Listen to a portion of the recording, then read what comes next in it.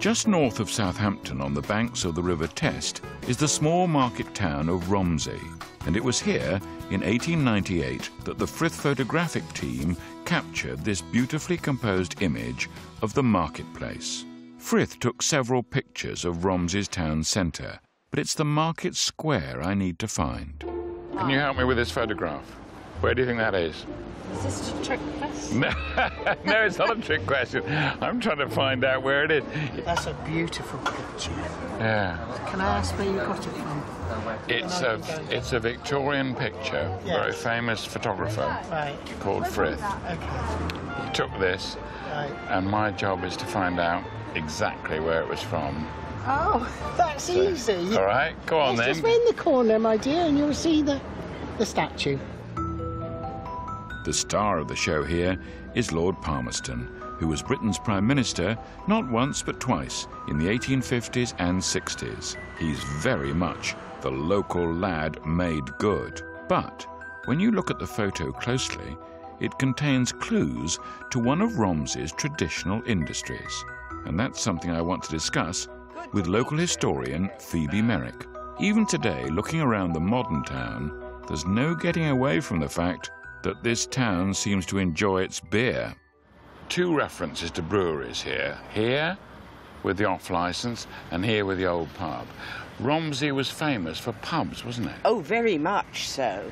When we were looking to do the history of pubs in Romsey, we found 84 of them. 84? It's a small town, though. How many people? About 5,000 people.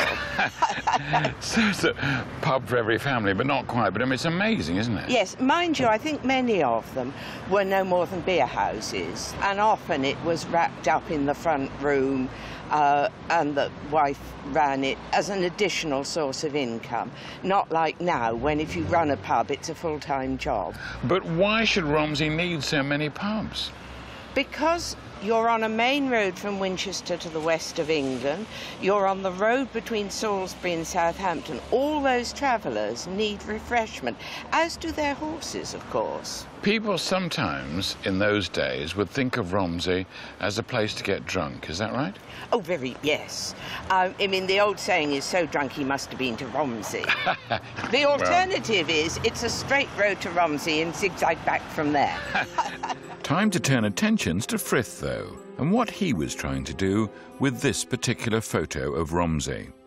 Right, well, I suppose what's surprising is that the Frith photograph does not show the Abbey Church. It's extraordinary, isn't it? Because that is so much the dominant feature of the whole of Romsey.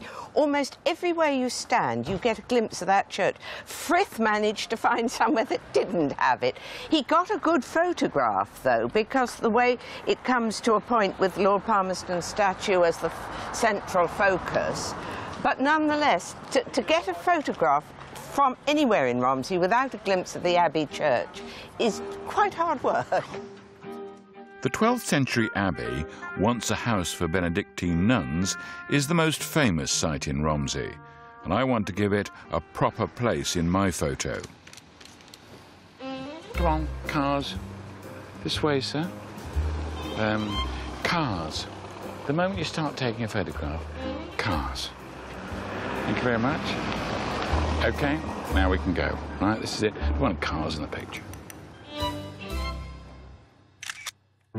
So there it is, different from the Frith photo. Mine is of the best feature of Romsey.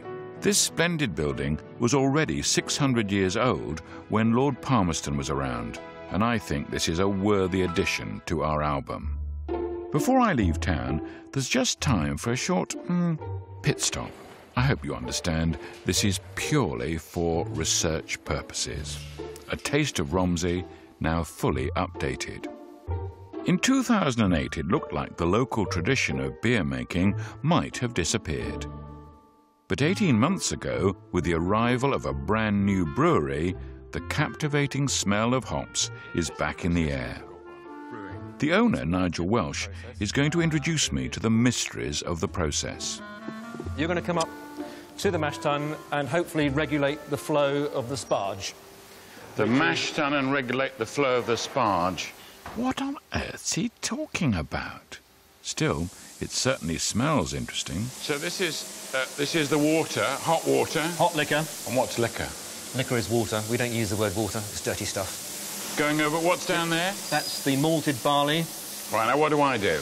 Well, you're going to check this dial over here. Right. And make sure the regulated flow of 30 litres a minute is going through. Well, that says 35.4. Oh. Then if you want to just adjust this lever here.